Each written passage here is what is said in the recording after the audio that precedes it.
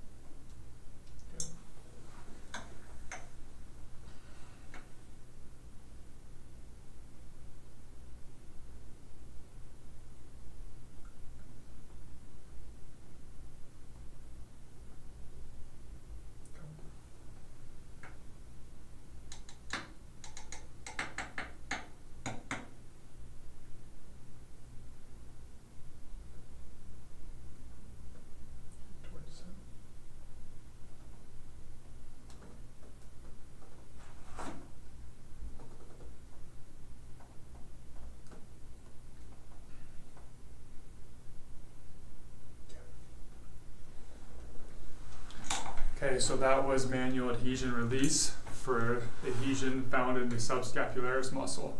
That's one of 4 structures we treat in our office for shoulder pain. So what we do for shoulder pain is get rid of any adhesion in and around the shoulder joint and then strengthen that properly. So we hope that this video was informational for you and you found it interesting. If you have shoulder pain or know someone who has shoulder pain, like or comment below and reach out and we'll be able to help you out.